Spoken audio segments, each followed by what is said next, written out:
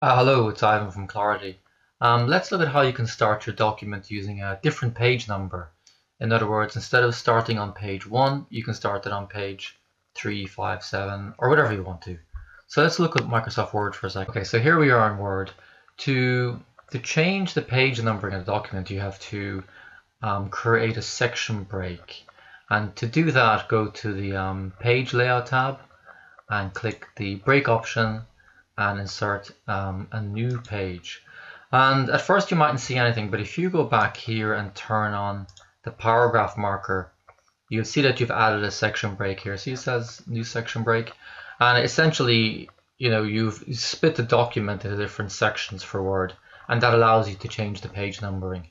So right now the page number starts at 1 up here, but if we scroll down here and go to there, and if I select this, and then if I right click on it,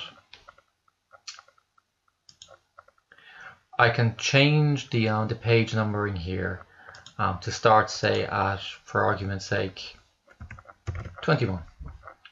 So I'll do this, and there you go, it says 21. And to prove it, then if you go back here and if I right click and update table of contents, there you go, it's changed to page 21.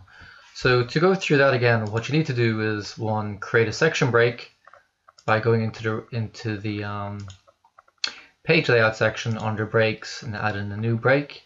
And once you've done that, then add in your page numbering, find the page, highlight it, right click and go to Format Page Numbers and select the option here to start page at wherever you want to. And also while you're here, you can change the format, so forward, or include the chapter numbering if you want to. That's it. Over and out. Speak to you soon. Bye bye.